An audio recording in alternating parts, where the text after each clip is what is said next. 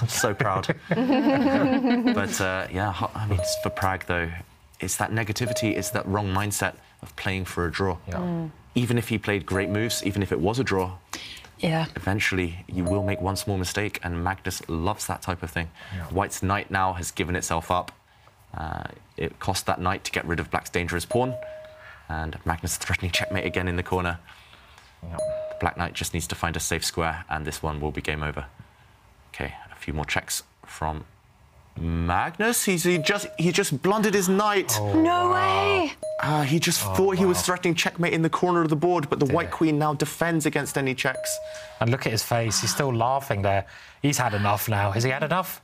Is he resigning? He's resigned. Okay. There comes a handshake. Oh, a polite handshake. Praggnanandhaa wins the match against world champion Magnus Carlsen, but it is Magnus who takes the win in the FTX Crypto Cup.